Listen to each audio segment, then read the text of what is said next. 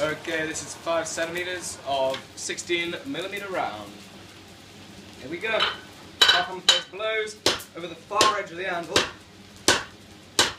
Very small surface area of contact here. So I'm moving a lot of metal with each blow, and I'm using my round die to further isolate pound per square inch over that edge. So I'm really getting a huge amount of movement with each blow.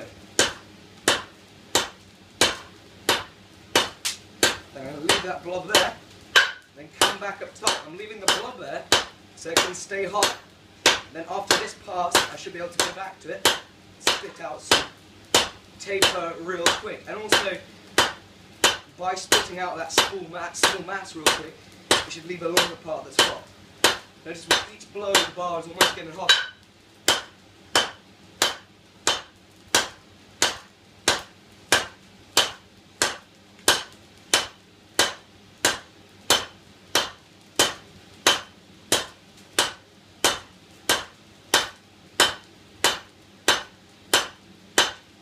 There we go.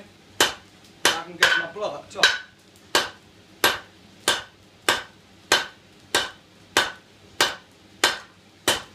And I usually am rotating all four, miss it there, all four sides, so that each side has a minimal contact time on the anvil.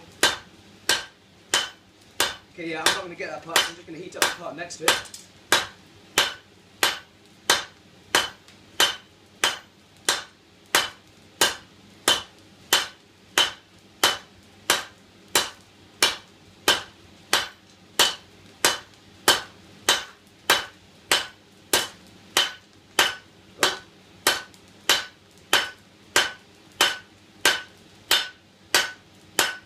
That was just two sides there.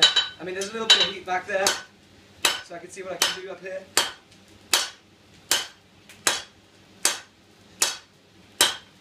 That's about what I can do in the heat. So I'm going to measure that. Should have, if I'd got that blob, I would have got an extra 2 inches or so. That's just a matter of practice and getting there in time. And my measurement, it's 200. 200 mil. That was right. Hammer's about 4.5 pounds. It was forged with Daniel Lear in Mississippi. Yeah, it's one of the more tiring heats that you'll do when you're forging and doing something like this.